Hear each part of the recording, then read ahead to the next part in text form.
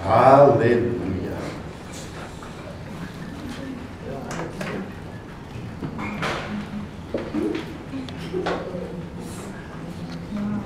I personally love this time of year, not just because there's a lovely festive atmosphere and a holiday atmosphere all around, but also because of the fact that I love transition. I love when God does things where He takes you to new things, where there's new experiences and new life. And I'm not one of those who love ruts. I don't like ruts. Ruts is an elongated grave. I like to get into the new things.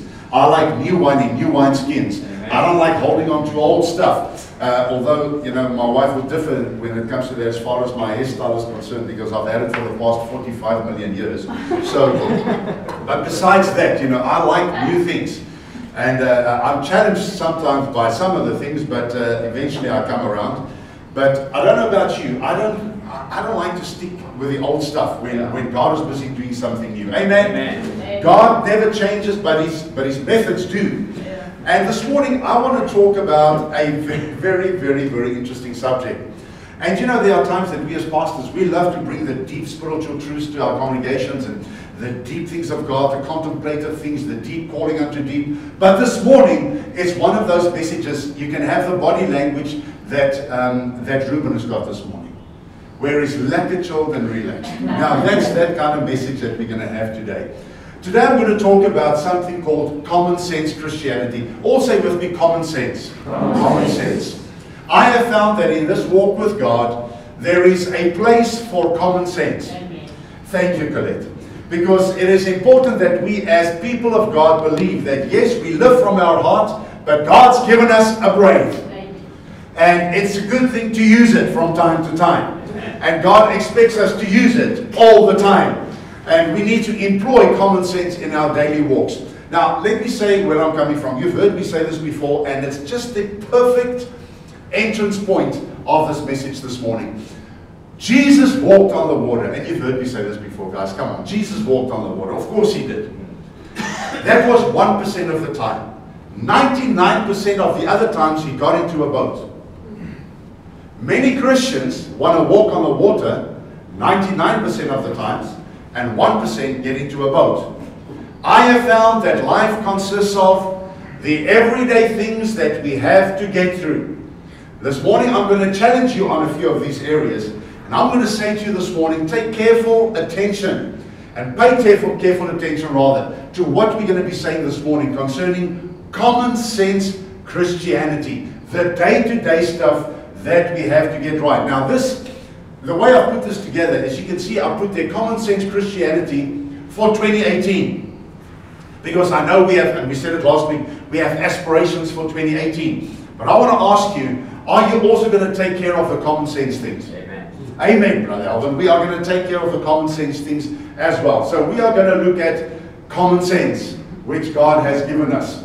And our first slide there that we're going to be looking at this morning is, when you look at the parables, I just thought about it. When we talk about common sense and you look at the parables, most of the parables were pictures that Jesus drew in the imagination of the disciples especially, but then also on the crowds, when He taught them from the parables. Parables are common sense teachings and preachings that Jesus gave. That's really what it was. And yet some of the simple didn't even understand it. But if we look at the one that's so popular that many of us always talk about, is the parable of the sower. The parable of the sower is there was seed that fell on the path and the birds ate it. Common sense. Are you with me with this? Yeah. Jesus is preaching such a simple message here. He says there are seed that fell on the rocks. There was little soil, there's no root system, so the sun scorched it because it didn't have roots and it died. Common sense. There's seed that fell among the thorns. The thorns grew and choked the seeds and the little plants. Say it with me. Common sense. Then there was seed that fell on the good ground and it produced some 100, some 60, and some 30. Common sense.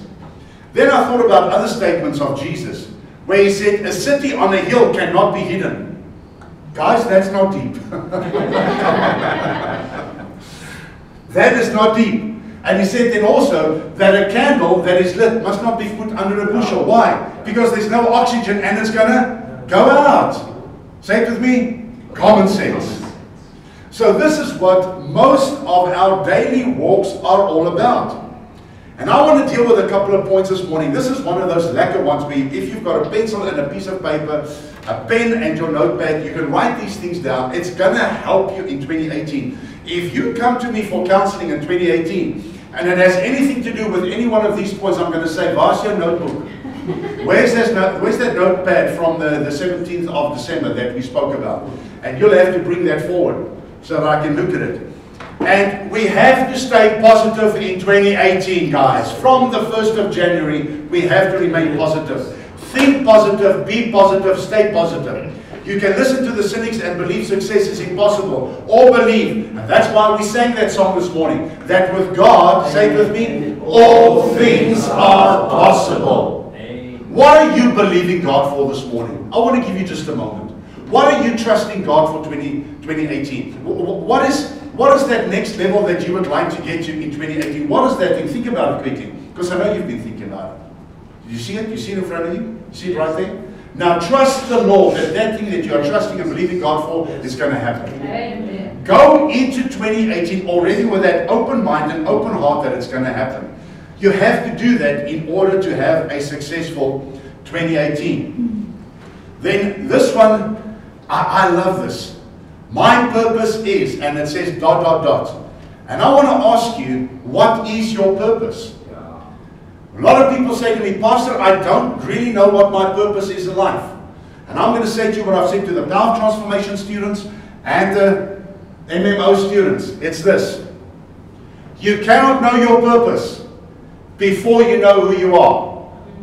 Work with me this morning. Yes. Because your purpose is directly linked and attached and hooked to your identity. Yes. You first have to establish your sure identity in Christ, your Lord and your Savior. Secondly, you have to know what your worth is, your self-worth. And I always say that's a contradiction in terms, and I contradict myself here now. I'm going to explain. I say that you've got to have a good self-worth. But on the other side of that point, I say you've got to have a good Christ-worth. Because when you know who you are in Jesus, you've got a good self-worth. Are you hearing me? Amen. People who know whom they are in Christ know their self-worth, and they know the third one is their value. What did Jesus pay to get you? Can I ask you? What price did he pay? The ultimate price. He gave his life. Exactly that. He gave his life. So what value did Jesus place on you? He placed his life on you to win you back to him. Then the fourth thing is purpose. So you need to know those first three things and then lock into your purpose. And how do you find your purpose then? Is what is the gift that God has given you? Folks, just by the way, this links up with a word that God has given me for 2018. And he said to me not to share it yet. I'll give it only maybe next week when we have our Christ celebration service on Sunday, or then only in the beginning of the new year. But listen, it's part of where we're going in the new year. What is your redemption gift? Your foundational gift, your motivational gift? What is that God has placed on the inside of you? That's a good clue already of what God has called you to do. Yes, indeed. Amen. Are you hearing this? Amen. Then you need to share your gift. You cannot just keep what God has given you. Next year there's going to be so much opportunity. You're going to see there's so many changes that we're bringing in next year. I can hardly wait because it's going to be awesome. But I want to say to you, we're going to give you an opportunity to share your gift. Finding your gift and sharing your gift. Where those two link, that's your purpose. Amen. Come on. That's going to be great, and I can hardly wait to see you operate in your gift that God has given you. That's number 2. Number 3, walk with gratitude. And we say there at the bottom there, each day take a walk of gratitude. You can't be stressed and grateful at the same time. En daar was stilte in die gemeente. And there was silence in the congregation. You cannot be stressed and be grateful at the same time. I'm encouraging you next year in 2018. Build yourself up. We've got a couple of days left in 2017. Take a walk of gratitude every day through your garden. You say, Pastor, I haven't got a garden. Walk around the block. Don't make excuses. All right. Take a walk of gratitude. You know what I do? In the evenings, we have 2 little boys called Pekingese dogs in our home. They rule supreme. It's God, the dogs, then us. That's how it works in our home. Now these two little dogs, they get spoiled rotten. We love them to bits. And with us having an empty nest now, Des and I have found new life in these two little doggies. All right, now, late at night, I take them out to go and do their business outside, and then we come back into the house. And it's usually about 11:30. Where we stand, and I allow them to do their thing. I look up to the heavens, and I see the starry heavens. That's when it's not raining. And common sense. And I look up to the heavens, and I see the stars. And then I have a conversation with God, a conversation of gratitude. And while they're around, and they walk, and they do this, I say, Father, I thank you for this day that you gave us. Father, I give you praise, honor, and adoration. I thank you. I'm grateful, Father, for what you've given us. I'm grateful that today we had food in our belly. I'm grateful for this place that you've given us, that we could have a good night, or that we're going to have a good night's rest in. I thank you for motorcars that's got fuel in that I can go from point A to point B. Gratitude. Yes. We always say, have an attitude of gratitude. That's number 3. Number 4, be optimistic. You've got to move from disappointment to optimism. Instead of being disappointed about where you are right now, think optimistically about where you are going. This is a good point. Sometimes we are blocked in by our present situation. And I'm saying to you, become optimistic and lock into something positive that you know is going to work for you in the new year. There are some skills that I want to enhance, natural skills. I'm not talking about the biblical things. I'm talking about natural things in my own life that I want to enhance. And I have brothers that are around me whom I so appreciate, who have skills that I don't have. And I'm tapping into them all the time, and I'm learning from them. Do you have people like that in your life? Enhance your natural skills as well, guys. And get to the place where you are optimistic about where you are going. Don't live in disappointment. Don't live in, how do people say it? If only. If only I could have this. If only I could be this. If only I could have that. If only. Don't live in if onlys. Lock your mind into the things of God and enhance your skills and your gifts. The next one. Breakfast, lunch, and supper. What are you talking about, Pastor? Healthy Christians make healthy churches. Woo! Glory! Eat breakfast like a king, lunch like a prince, and dinner like a college kid with a maxed out credit card. What are we saying through that? It's so important to look after your health, guys. I tell you what, our prayer lines for healing will be shorter when we start living more healthy lives as Christians. You say to me, don't go there this morning. I'm going right in there.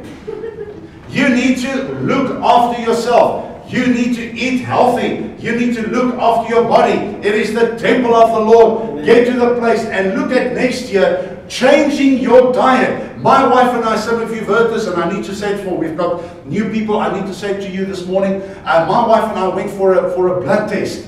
And what this guy does, he draws blood, just a drop of it, praise the Lord, not just, those big ones that they used to pull in the past. Nowadays it's just a drop. And they put it under a microscope. And this guy put our blood under a microscope, and it was on a big monitor. And you see what's happening in your blood. You see the things moving around in your blood. And you get a fright when the doctor explains to you, oh, those are parasites in your blood. That over there is this kind of cell. When he looked at the parasites, he says, because you've got dogs, that's why you have these parasites. It comes from the dogs. I'm not going to get rid of the dogs. Parasites, I'll deal with you later. Those are the parasites. Then it shows you, what's the stuff that gets stuck in the veins?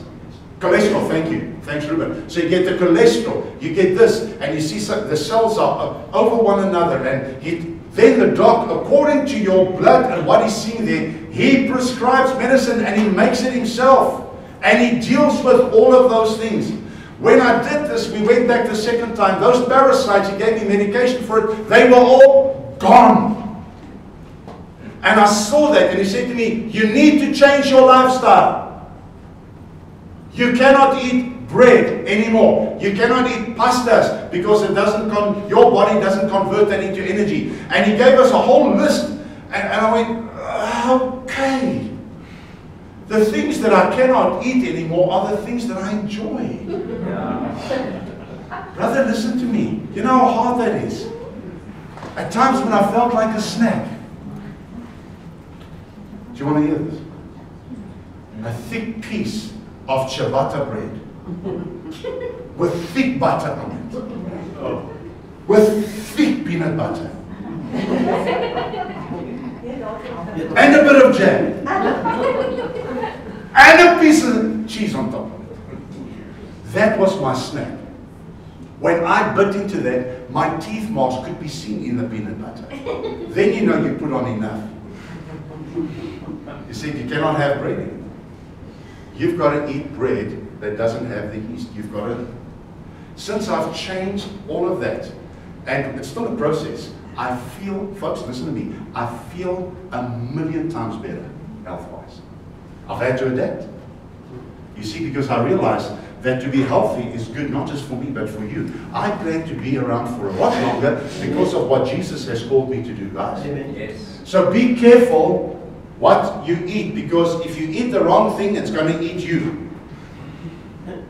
Everything happens for a reason. I know people don't want to hear this, but listen. Believe that everything happens for a reason. And good things come from challenging experiences. And the reason I put that picture there is that in that bottle, what you start off with is a caterpillar. But eventually it turns into a butterfly. And Lucan spoke a bit about that. He's done power transformation, and that's all he's talking about, is this caterpillar that turns into a butterfly. It's changed his life because he's realized that through those struggles that we have in life, in the cocoon, when we come out, the struggle, the measure of the struggle depends how high you are going to fly as a butterfly. Come on now. Baie keer is die lewe moeilik. It's difficult. Life is hard sometimes, guys, and we cannot see a way out, and we're struggling. But you know that when that little caterpillar is struggling within that cocoon, the struggling pushes the nutrition into the wings, so that when that thing bursts open, the wings are ready for flight. I'm saying to you, get ready for flight in 2018. Yes. Amen. Amen. Thou shalt not be a caterpillar any longer. Thou shalt not have a worm mentality. Thou shalt flutter like a butterfly. Amen. Number 7. Don't focus so much on the past. Yes, but Pastor, if you only realize what happened to me. Stop focusing on the past. Don't be too negative. And I'm saying not too negative, because sometimes it just happens. You know, something happens, we get a bit of bad news, and for a moment we become negative. I'm saying don't camp there. And stay away from gossip. Yes. Gossip is a killer to anybody. Because I want to say to you, great people talk about projects. Small-minded people talk about other people. Woo! If you cannot say amen, say ouch. All right. You need to stop being so negative and keep it moving. Keep moving forward. Don't waste energy on gossip, past issues, and negative thoughts, and things that you cannot control. Invest in the positive present moment that you have. My wife reminds me on a regular basis. She says, this moment is all we have. Let's make the most of it. All we have is right now. Amen. Make the most of it. I said to someone yesterday, I said, you know, this thing that people say, well, I'm just killing time. Killing time. I just want to bring this in quickly. Time is a gift to you. Do you realize that? Amen. The Bible says make the most of every opportunity. So we need to use time constructively. There are times that we need to relax and rest, and we're coming to that. But use time effectively. Here's a very, very important one. Be mentored and mentor. What does mentoring do for you? It gives you direction, helps you with your leadership, helps you with coaching, advice, training, inspires, support, motivation, and success. Mentor someone and be mentored by someone. Yes. Mentoring is a crucial thing. By the way, let me just say this. The leaders that are being, I like the word in Afrikaans, wat opgewek word in hierdie bediening. the leaders that are being groomed in this ministry. Next year, I'm going to spend a lot of time in leadership development and training and mentoring. Yes. And I'm going to do that with the leaders. Then the leaders are not going to take all of that information and that juicy good stuff and keep it to themselves. They have a responsibility then to coach, mentor, counsel, and help the other people. That's the way it's going to work. Amen. So our leadership program for next year is off the chart. It's incredible if you see what I've got planned. Now the counseling program that we've had installed already over the years has helped a lot of you already that's done the power of transformation, that's done the MMO course and the counselor course. It's helped you already to a level that you can get into a position to be able to mentor others. But I'm saying to you, never stop being mentored. Amen. We all need somebody. Almost van ons.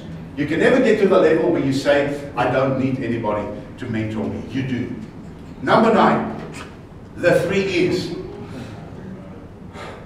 Expectation, enthusiasm, and encouragement. And I know we all have expectations. And then we have reality. How many have found that that's real in your life? That's my expectation. And then it's like this.